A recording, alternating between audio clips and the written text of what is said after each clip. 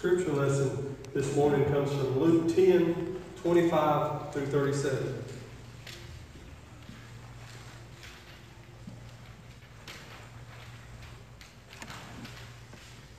And behold, a certain lawyer stood up and tested him, saying, Teacher, what shall I do to inherit eternal life? He said to him, What is written in the law? What is your reading of it? So he answered and said, You shall love the Lord your God with all your heart and all your soul and all your strength and with all your mind, and your neighbor as yourself. And he said to him, You have answered rightly. Do this and you will live. But he, wanting to justify himself, said to Jesus, And who is my neighbor? Then Jesus answered and said, A certain man went down from Jerusalem to Jericho and fell among thieves, who stripped him of his clothing and wounded him and departed, leaving him half dead. Now by chance a certain priest came down that road, and when he saw him, he passed on the other side. Likewise a Levite, when arrived at that place, came and looked and passed on the other side. But a certain Samaritan, as he journeyed, came where he was, and he saw him and had compassion. So he went to him and bandaged his wounds, pouring the oil and the wine, and set him on his own animal, brought him to an inn, and took care of him. On the next day, when he departed, he took 2 denarii and gave them to the innkeeper and said to him, Take care of him, and whatever more you spend, I will repay you. So which of these 3 do you think the neighbor to him fell among the thieves? And he said, You who showed mercy. And then Jesus said to him, Go and do likewise. These are the words of God for the people of God. Thanks be to God. When we have the title of our message, and I told Sharon early in the week, it's probably Monday, that I think I want to entitle it, Love Everybody.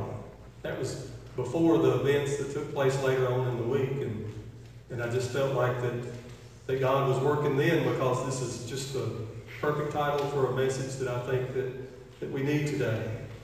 We have a lawyer in this story, not necessarily one as we know. This is a lawyer that knew the religious laws of the time. But he was well studied, and he knew those laws very well. He might have even thought he knew those laws better than Jesus. But he stands up. By standing up, he's drawn attention to himself. It kind of lets us know a little bit more about him. And then he says, What must I do? What must I do to inherit or to have eternal life? Now he's thinking about himself. It tells us a little more about what kind of person he might have been. Well, Jesus answers him with a question. You know the law. What does the law say that you do? The lawyer must have felt good because he knew the answer to this question. He quoted Deuteronomy 6:5, which says, Love the Lord your God with all your heart, all your soul, and all your strength. He went on to quote Leviticus 19:18, Do not take revenge or bear grudge against your people, but love your neighbor as yourself. Jesus says that's absolutely right. That is correct. Do this and you will live. Don't know if that's the answer the lawyer wanted. He's still kind of thinking that there's something that he must do, he himself must do, to inherit eternal life. So in order to justify himself, he says, well, who's my neighbor? I think that he is wanting Jesus to give him limits as who he is supposed to love. But we know that God has no limits.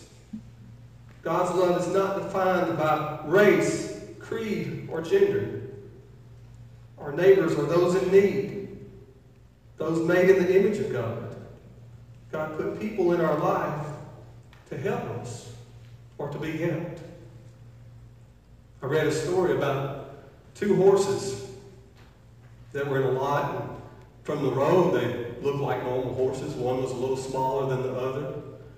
But if you examine a little closer, you would see that one of those horses was blind. And the other horse, the smaller one, was wearing a small brass bell. Now, the horse that was blind became aware of that bell and where it was at all times. And the little horse that wore that bell never strayed too far away.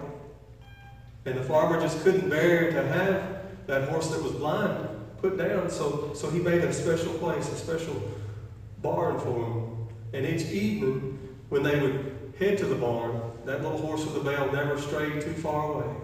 Always just a few steps ahead, never too far away, guiding, leading the blind horse. God is like the owner of those horses. He looks down at our brokenness and He sees us. He doesn't cast us away. He provides people in our life, friends, family, neighbors, like the little horse with that bell. Sometimes we are that horse with the bell. We are guiding, leading with assurance someone in need. And then there are times we are that blind horse that needs guidance, that needs to be led. Either way, God provides for us. God provides a way for us, either someone to love, or for us to love them, or for them to love us. You know, I read somewhere that we should live every day as if it were our last, and one day we'll be right. If we love everybody, then we're loving our neighbor. Jesus tells the story of the Good Samaritan. There was a man traveling from Jerusalem to Jericho. Now we know this was a very dangerous road, and it was full of thieves and robbers, and there were all kinds of places for an ambush. And I actually read that they called this road the Bloody Way. This man is jumped and he's beaten nearly half to death and left to die. A priest sees the beaten man, crosses to the other side and passes by. The Levite does the same. He crosses to the other side. Out of sight, out of mind, maybe. Which reminds me of this old song that came out several years ago. It talks about ignoring our problems. Thinking ignoring our problems, they would go away. This guy's in his pickup truck and the check engine light comes on. Oh, there's really nothing wrong. So he takes a piece of black tape and he puts it over that check engine light. Doesn't take long for that really nothing wrong to go up in smoke. When we ignore the problems of our neighbor, the ones we love, it does not go away. And sometimes we risk losing that very thing that we love the most. So the priest and the Levite, they think that that's not their problem. They're not really concerned about that beaten man. I heard another story about this mouse, and he's peering through the cracks in the walls, and he sees the farmer's wife opening something, and that mouse is thinking, I've got a good meal tonight. But he looks a little closer and he realizes that it's a mouse trap. Now he's scared, so he runs out into the barnyard and runs right into the chicken and says, hey, they got a mouse trap in there. Can you help me out? Chicken says, that's not my problem. I'm a chicken. That's a mouse trap. That's your problem. Take care of it. Well, he runs over to the pig. Almost the same attitude. Pig says, I'll pray for you, but I'm not worried about a little old mouse trap. So he goes to the cow. The cow is really not worried, as big as that cow is. I'm not worried about a little old mouse trap. Well, that night, there's an echo in the house of a sprung mouse trap. The farmer's wife goes to check on that trap. In the dark, she doesn't realize that it's a venomous snake that has been caught by the tail in that trap, and that snake bites her. So the farmer has to take her to the doctor, and she spent some time in the hospital. She comes home, and what's better to cure if you're not feeling better than some chicken soup? Well, you know that the farmer had to go out to the barnyard for the main ingredient. Well, she still didn't improve very much. She got worse, and the more people came, the farmer had to feed them, so, the pig was next in line. She never did recover from that snake bite, and so many people turned out for the funeral that he had to feed them too. Cow was next in line. The point I'm trying to make is when the least of us are threatened, we are all at risk. When one of us is in trouble, we're all in trouble. When one of us is hurting, when one of us is in need, we are all in need. We have to love everybody.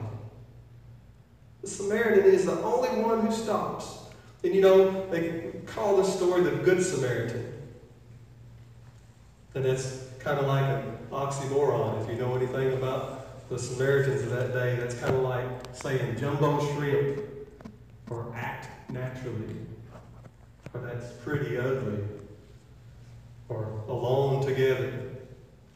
Original copy. Those are oxymorons, and that's kind of what the Good Samaritan would be, but he's the only one that stops. And he just doesn't stop. He dresses his wounds. He lets him ride till they found a place to stop. And he tells the innkeeper to take care of him. He would repay his expenses. Now, how many of us would have remembered the Samaritan if he had only had good intentions? It does not matter how good our intentions are. It's how good our actions are. Notice when Jesus asked, which of the three is the neighbor? The lawyer, still stuck in his ways, just said the one that showed mercy. He wouldn't give or acknowledge the Samaritan. Jesus says, go and do likewise. Some weeks ago, I talked about how God begins working and showing us things that will be important long before we even realize it. Sometimes we never realize it. In college, I had to do a paper on a poem of my choice. We had to just dissect the poem and write the paper about what we thought it meant or where the writer was at the time, what was going on in his life. And I chose a poem, House by the Side of the Road by Sam Walter Foss. And it was just a beautiful poem, and I loved it. I wasn't familiar with it. My dad, some people know my dad, but when he was about 55, he had been having some vascular problems in his leg, and he had to have his right leg amputated at the knee. Now, he still mowed his yard and drove his old truck around, so it didn't slow him down a lot. But within a couple of years after that, he had to have his other leg amputated, and I honestly thought that might be it. He might give up, but he didn't. He was able to get one of those motorized little scooter chairs, and he was able to get around. He lived right on the main stretch in Cross Plains. That's Highway 25. So there wasn't too many times I'd go to town and didn't see him at the Dollar General store or down at the Piggly Wiggly or True's Barbecue. He was just out. New freedom. He loved it. At the end of the day, he would sit at the edge of his yard, right there on the sidewalk. Cars are going by, passing by. I sat with him several times, and he would wave at them. They would honk at him. Who is that, Dad? I don't know. They wave at me every day, so I just wave back at them. We lost my dad 12 years ago this December. A lady came up to me during visitation. I did not recognize her. I did not know her. She said, I want to tell you something about your dad. I know you don't know me, and I really didn't know him. But every day on my way home from work, after a stressful day at work, I would look over at your dad's yard, and he would be out there waving and smiling. That brightened my day. He inspired me. I thought about what was going on in his life and what was going on in my life. And he was such an inspiration to me, and I just wanted you to know that. I'm so thankful. I didn't realize that. God looks down at our brokenness, and he still uses that today. At the funeral, the pastor that spoke was the pastor at the Methodist church just a few doors down, and he had got to know my dad pretty well. And he chose a poem to read at my dad's funeral. House by the side of the road by Sam Walter Foss. All those years had gone by and that poem resurfaced. And I talked to him afterwards and I said, I hadn't heard that poem in a long time. And he said, I thought of your dad when I read that poem. Thought of your dad. On the side of the road, there are hermit souls that live withdrawn in the place of their self-content.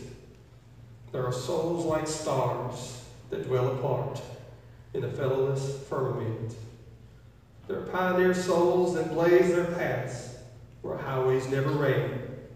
But let me live in a house by the side of the road and be a friend to man. Let me live in a house by the side of the road where the race of men go by. The men who are good, the men who are bad, as good and as bad as I. I would not sit in the scorner's seat or hurl the cynic's ban. Let me live in a house by the side of the road and be a friend to man. I see from my house by the side of the road, by the side of the highway of life, the men who press on with the ardor of hope, the men who are faint with the strife. But I turn not away from their smiles nor their tears, both part of an infinite plan. Let me live in a house by the side of the road and be a friend to man. I know that there are gladdened meadows ahead and mountains of wearisome height, that the road passes on through the long afternoon and stretches away to the night. But still I rejoice when the travelers rejoice and weep with the strangers that moan, nor live in my house by the side of the road like a stranger that lives alone. God was still using my dad, and I didn't even realize it, and he didn't either. He just thought there's nothing else to do, I'll just sit outside. But God was still using him. Jesus said, go and do likewise. Those are Jesus' words that we must live by. The usual human approach may be to love himself, to love the world, and then love God. I'll pray if I have time to pray. I'll read my Bible if the Kentucky game is over in time. I'll follow God's law if it doesn't interfere with my life too much or with the things that I want to do. I'll follow God's law if there's time. In Deuteronomy, or in Galatians 2:19, it says this, for through the law I died to the law, so that I may live for God. I've been crucified with Christ, and I no longer live, but Christ lives in me. The life I now live in the body, I live by the faith in the Son of God, who has loved me and gave himself for me. What Jesus is saying here is that we must die within ourselves so that Christ may live within us. When we allow Christ to live within us, we receive a newness, a spiritual awakening that allows God's law to come alive within us through our words and our actions. But this awareness does not come by our doing, but rather what we allow Christ to do within us. Jesus says that we must love everybody. And you know as well as I do, sometimes that's hard. There are some people in this world that don't seem to want to be loved. They don't seem to have God in their hearts. Those are the people that need us the most. When we allow God in our hearts, forgiveness is easier. Dying within ourselves is easier. Loving everybody is easier. Sometimes we're that bell in the distance, never straying too far away, guiding others to a place of comfort. Sometimes we seek the sound and comfort that that bell brings, and the assurance that that bell will not lead us astray. God looks down at our brokenness and puts people in our life to love us, puts people in our life to be loved. In John 3:30, it says, he must become greater, and I must become less. I must become less. That part of us that holds a grudge, that part of us that angers, that part of us that hates, that part of us that discriminates. When we die within ourselves, there is a newness that is born, a new spirit that lives within us, the Spirit of God. God is love. God loves everybody. We must love everybody.